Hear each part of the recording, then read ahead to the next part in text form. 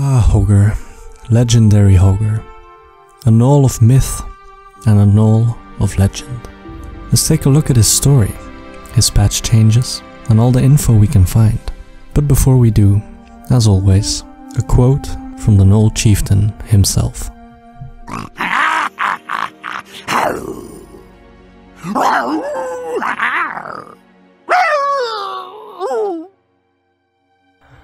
Hogger is an elite, a Riverpaw Gnoll Chieftain in southern Elwyn Forest.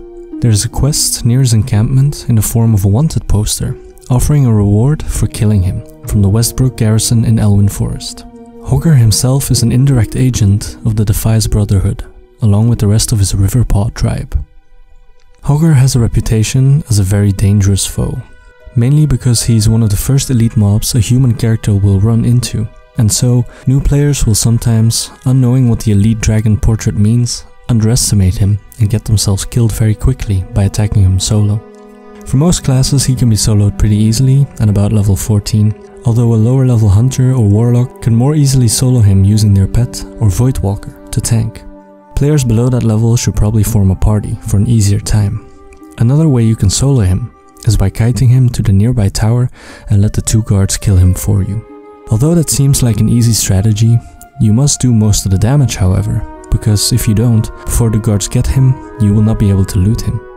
Because his camp is filled with lots of other gnolls, kiting him all the way to the tower without losing him so that he runs back to his initial position and without pulling other gnolls, this may not be an easy task.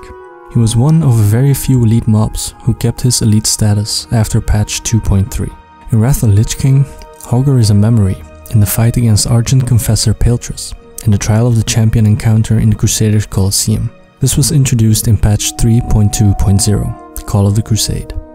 In Cataclysm, Hogger, as a mighty and famous leader of the Riverpaw Gnolls, now has his own hill named after him, Hogger Hill.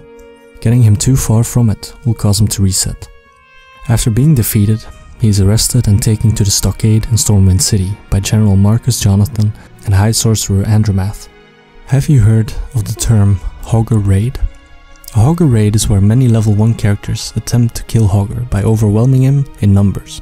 This was done many times in the past, as a minigame, a side challenge, or just to pass some time, albeit in an organized manner. Hogger is also used as a joke when it comes to where loot drops. Many people will jokingly say that items such as ATH, Great Staff of the Guardian, and Thunder Fury Blessed Blade of the Windseeker are rare drops from Hogger. He doesn't have any special loot however. Hogger is also often compared to other endgame raid bosses when it comes to difficulty. It has become a staple inside joke of the player base, just like Gammon on the Horde side, Murlocs, Mankrick's wife, Chuck Norris jokes, and good old Baron's chat. In Hearthstone, Hogger has the title of Scourge of Elwyn, and is defeated by Jaina Proudmoore and imprisoned in the Stockade once again. And finally, to end this video, did you know that he has exactly 666 health? This is true at least for Classic or Vanilla WoW. I don't know if this applies to any other expansions too, of which I couldn't find any info. So we can safely assume that Hogger is in fact the devil. I will let that sink in. Also, during the BlizzCon 2009 live raid by the raiding guild Premonition, the final boss they fought was a level 80 heroic version of Hogger, which they were unable to defeat. Since Wrath of the Lich King, all kinds of different stats are being tracked, including deaths to various things like certain mobs, lava, drowning and so on. One of these things being tracked is the amount of deaths because of Hogger.